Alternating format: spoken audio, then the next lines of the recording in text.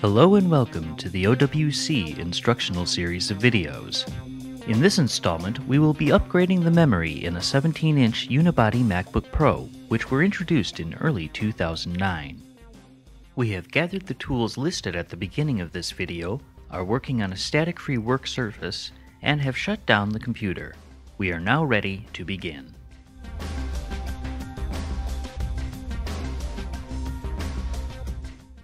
The first step is to close the MacBook Pro and flip it over.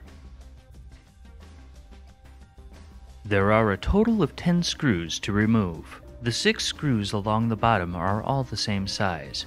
Use your 00 Phillips screwdriver to remove them.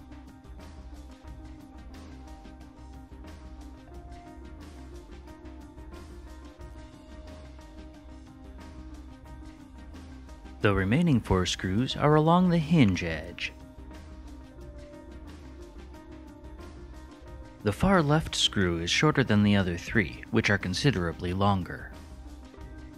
We are now ready to remove the bottom cover. Starting near the hinge side, simply lift up on the bottom cover. If the cover is difficult to remove, use your nylon pry tool to gently pry up in these 2 spots, then lift the whole cover straight up to detach the center clips. Now that we're inside the computer, you should be able to see the memory located near the center of the machine.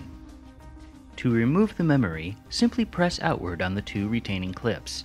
The top module should pop up so it can be removed. Push out again to free up the second module.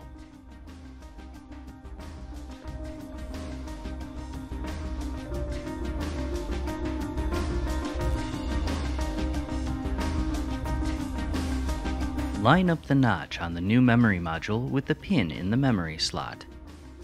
Insert the module into the bottom slot at a slight angle. Push down on the edge to lock it into place. Once it is seated, repeat the process with the top slot. Set the bottom cover into place, then gently push down over the clips on both the sides and the center. You should hear a snap as they clip together. Replace the 6 screws along the front and side edges. You should note that these screws do not go in straight down, they go in at an angle.